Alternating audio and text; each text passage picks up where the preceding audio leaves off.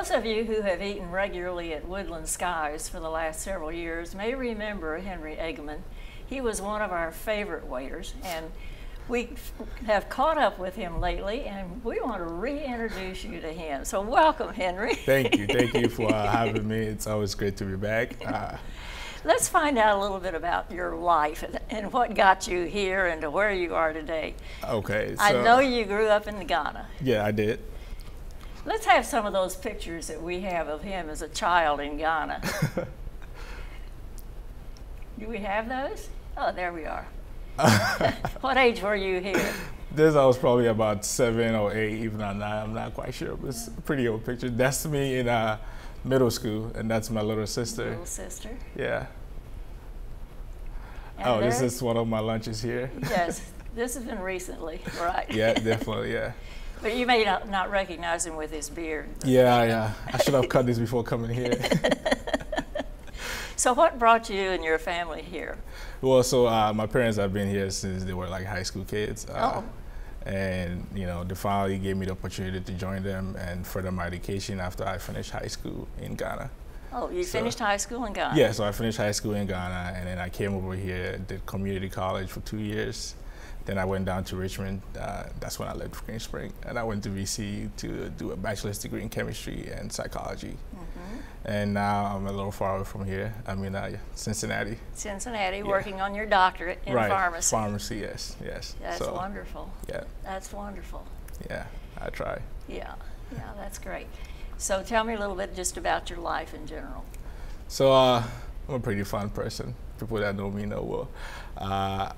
I don't usually do much if I'm not in school or I'm not working at, I actually work at CVS right now as a pharmacy intern. So if I'm not working, I'm pretty much catching up on books and doing little road trips. Okay. Yeah. Okay. Yeah. So how do you like Cincinnati?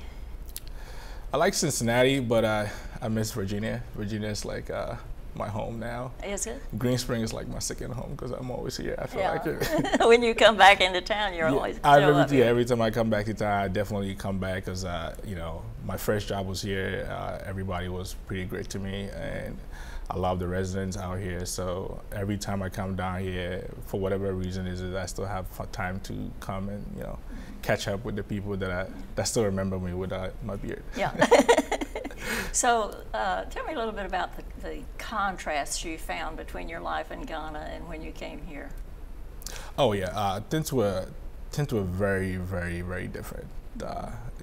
Growing up in Ghana, I mean, there was a lot of resources out there, but ways to cultivate them was not available.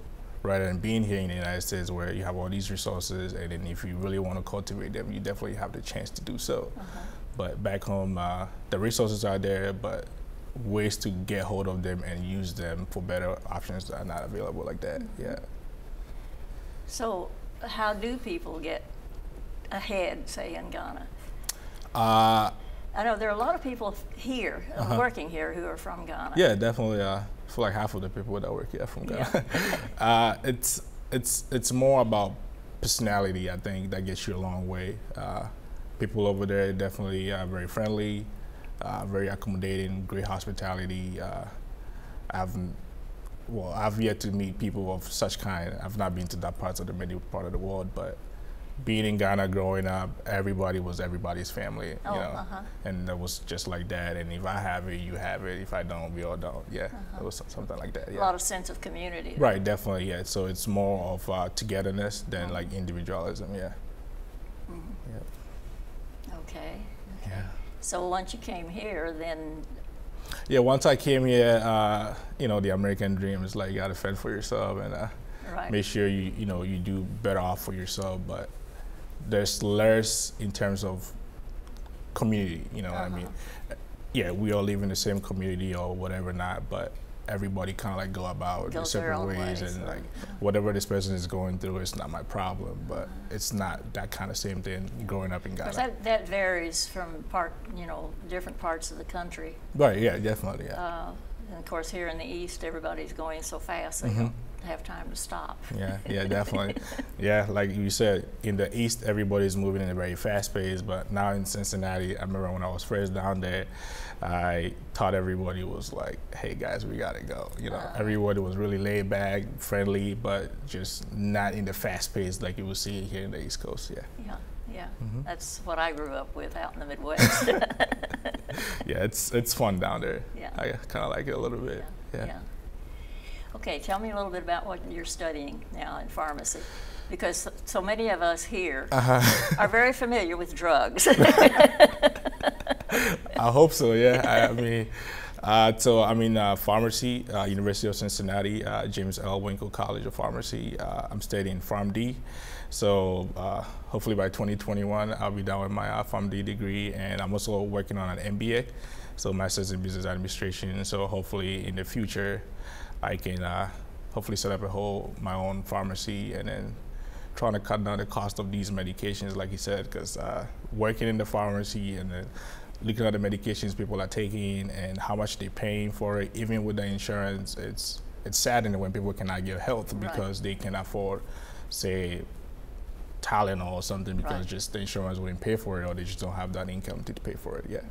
So I'm studying more into drugs and the mechanisms, how they affect the body, why you should take them, why you shouldn't take them, and things of that stuff, yeah. Do a lot of research with that? So it's more like patient-centered, because you know pharmacy is pretty much like the very second person you see once you leave the doctor's office. Like if the doctor gives you a prescription, you're definitely gonna come to the pharmacy. So I try to build more with interpersonal relationship, because I feel like, you know, the pharmacist is not just like a regular guy in the community, but serves as like a point of contact between your doctor and, you know, your health.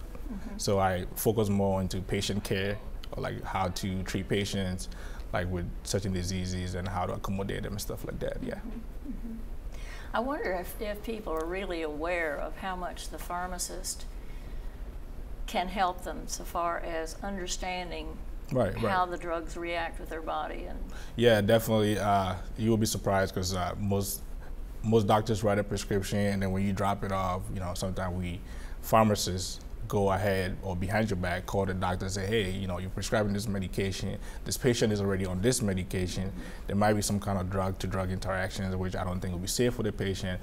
So they have this kind of conversations with the doctor, and then, you know, they end up say either decrease the dose or increase the dose, or actually just switch to a totally different drug just for the patient's safety. But these are not some of the stuff the pharmacist talks to the patient about. It's something they talk to the doctor, because sometimes patients don't really understand the mechanisms behind the conversation. So pharmacists play a very big role when it comes to patient health. It's just that the community doesn't see it as such. Right. Yeah. Right. Well, pharmacists are always so busy. Yeah, definitely we are, because I mean, on a regular day at CVS, I probably fill about 500 to 1,000 scripts, and that's. I know I sometimes wait down here in the pharmacy, and I see her just running ragged trying to answer the phone and fill prescriptions. I know it's hectic, because sometimes, like I said, you know, doctors write prescription for say 8 days, but then the quantity of the prescription is for 7 days. So it's like the patient is short one day. So you have to get on the phone, and then usually it's either the pharmacist or the pharmacy intern that can only talk to the doctor. So yeah, you might see people in the pharmacy, like the pharmacy technicians, they're like, oh, why did you stand around? Why didn't I helping out? But you know, the pharmacist is on the phone with your doctor, just trying to make sure your prescription comes out right and everything is safe for you, yeah. Right, right. Sounds like a fascinating career. Yeah, I like it, I love it. The only parts that gets a little tricky is when it comes to insurance, you know, like when people fill out the prescriptions and the insurance are not paying for it, or certain parts of the insurance will not pay for certain part of medications.